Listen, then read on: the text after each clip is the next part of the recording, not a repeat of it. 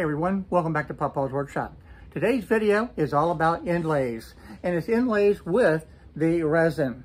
Now this is using the STONECOAT epoxy, and I'm using the STARBOND mica powders. This is the cobalt blue mixed with just a touch of black, both from the STARBOND company, and combined with the STONECOAT countertop epoxy. I think this turned out absolutely gorgeous. I want to show you exactly how I made this today. It's really not that difficult. In the introduction, I showed the inlay without the top coat to be able to avoid all of the glare. This is the finished product with the top coat, and those colors really pop. I'm breaking all of the traditional rules with this project. This is going to be made with a 1/2-inch piece of plywood. That's right, plywood. I'm also not using a round over. I'm using a 45-degree bit, and quite frankly, the bit was set just a little bit high, so it creates a different profile. Again, not your typical type of profile. Usually people will use a 1/4 inch or a 1/2 inch round over bit. Well, this is not the case. I'm using a 45-degree bit for this, and that is going to make it more challenging to be able to get the resin to be able to cover this edge. But again, this is not a traditional project, and I want to show you that you're not limited just by the traditional stuff that people do. Here's a close-up view of that profile. You can see the 45-degree bit, and you can see how that creates a sharp edge. At this point, it's time to put a primer on. The primer that I'm using is the STONECOAT epoxy undercoat, and this is the white because I want a white background for this project. And I'm putting 2 coats of this epoxy undercoat on there. I'm also going to paint both sides at the same time. Using the little standoff on the workbench makes it where I can paint the back side right now. I'll flip it over and then I'll paint the front side.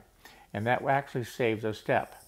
Now later on at the very end of the project, I'll come back and paint another coat on the back side just to be able to finish it up. And who knows, I may put a clear coat on the back side also. The paint's all dry. I put the frog tape around the perimeter, and actually that wasn't completely necessary. But I wanted to make sure I had good control of the epoxy on the surface, so that's the reason for the tape. The white color that I'm using is actually from the STONECOAT countertop people. And I only take just a couple of drops. It does not take much at all. A little bit goes a long ways. Now this whole process does not need to be rushed. You have about 45 minutes worth of working time with this epoxy, so take your time. Now that I've added the color to it, I'm going to thoroughly mix this epoxy for at least 2 minutes to make sure that it's completely thoroughly mixed, and making sure that you scrape the sides of this container. You want everything completely thoroughly mixed before putting it onto your project. Now it's time for the fun part. I want to be able to pour this resin across the entire surface of this project. There's no real special way to do it. I just want to be able to pour it out and get it out onto the surface. So I'm going to go around the outside first, and then I'll come in to the middle. Again, there's no right or wrong way to do this. You also want to scrape the container and make sure that you get all of this epoxy out. Because this project is so small, I'm not using a big trowel. I am, however, using a putty knife that does have the 1/8 inch notches in it. This allows me to be able to spread the epoxy evenly throughout the entire surface. This also allows me the opportunity to bring the epoxy right up to the edge of the tape, so that when I remove the tape, I'll be able to work the edges and have the epoxy flow over the surface onto the edge of this material. I'm also using the torch to be able to pop the bubbles that are forming on the surface. It's time to remove the tape. I want this epoxy to be able to flow over the edge and completely coat the edge of this profile on this material. Now remember, this is not the normal profile. This is not a typical round over. So it's going to need a little bit of help to be able to get that epoxy to flow. The surface tension is rather significant, and it does not want to just flow over the edge on its own.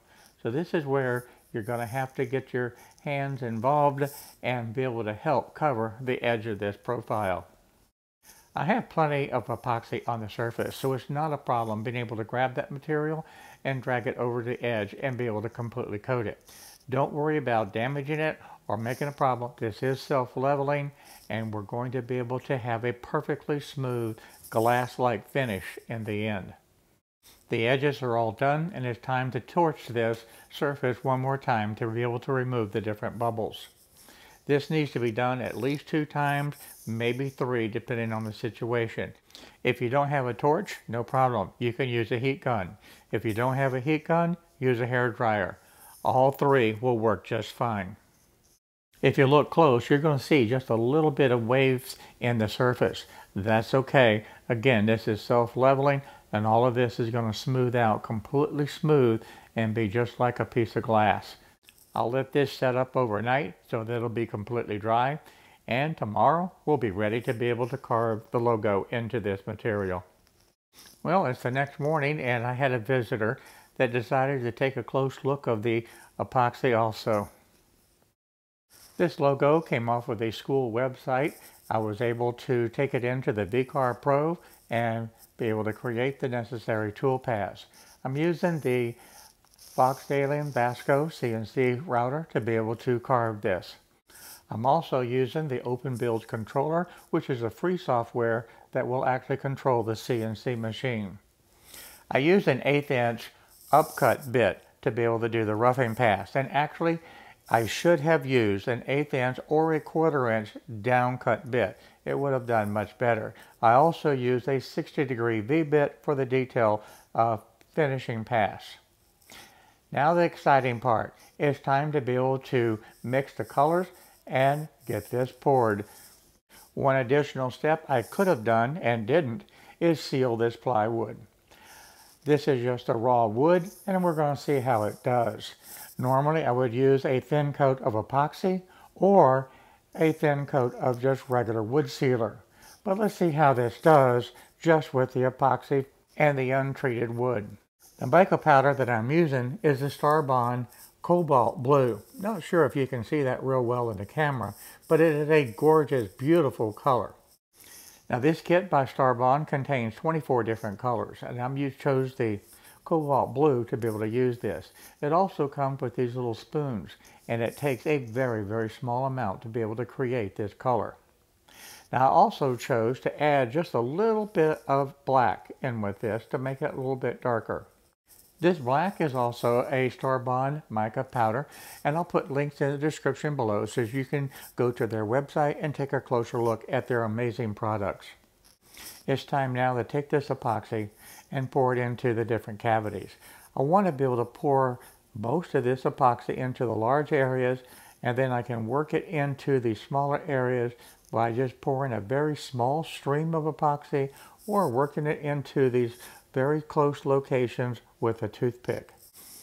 If you accidentally pour some of this epoxy onto the white, no big deal. It's not going to cause a problem.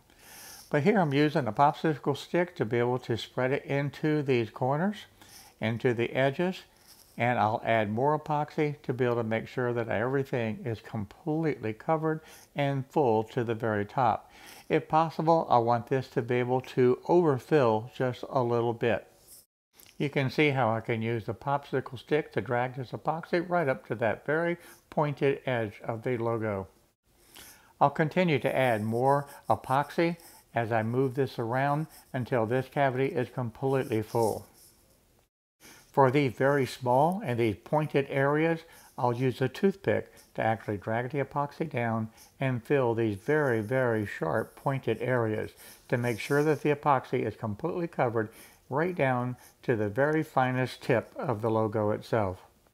Also, I'm using a toothpick to pull that epoxy through the whiskers and be able to fill this cavity. This is a very small area, and quite frankly, the popsicle stick can't even get into this space. So after a little patience and a few minutes of time, I was able to get all of the epoxy in there, and this color is gorgeous.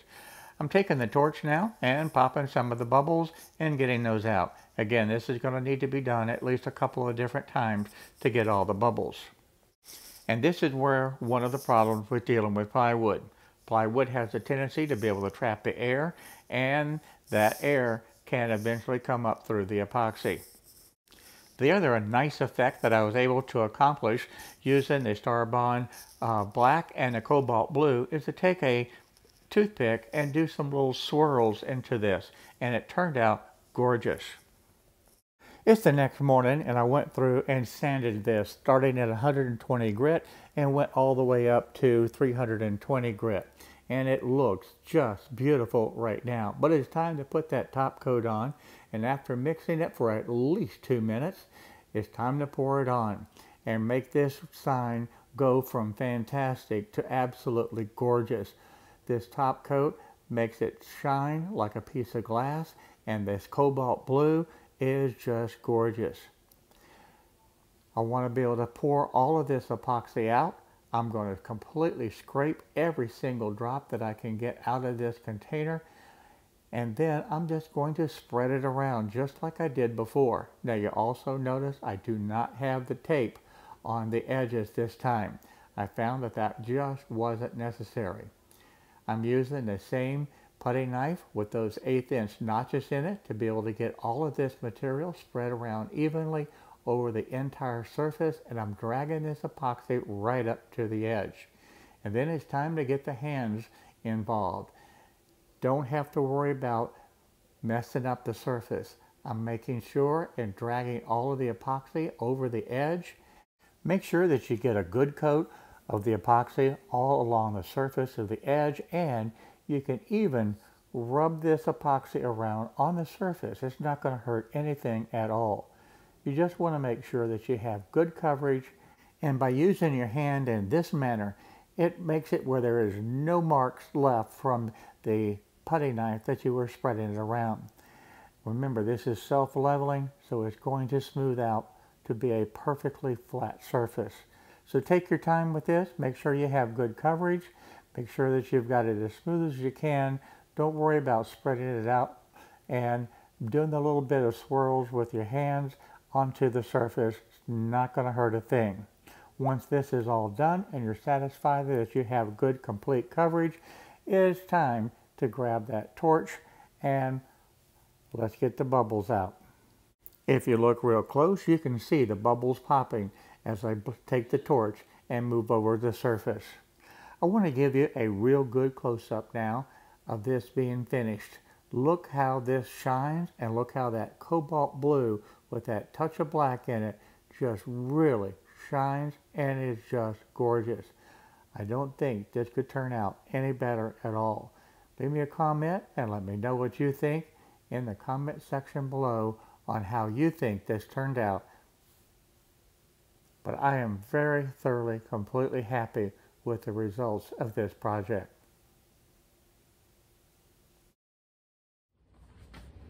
I want to thank everybody for watching this video today. I hope you was able to learn something about using the epoxies and doing the different inlays. The mica powders from STARBOND are absolutely fantastic, and I love working with the STONECOAT countertop epoxies. They are an amazing product, and they give you plenty of working time to be able to work with your project.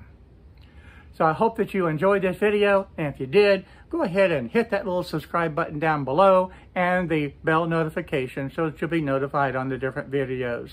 I look forward to seeing each and every one of you in the upcoming videos. So I can't wait to see you in the shop again real soon. So bye-bye.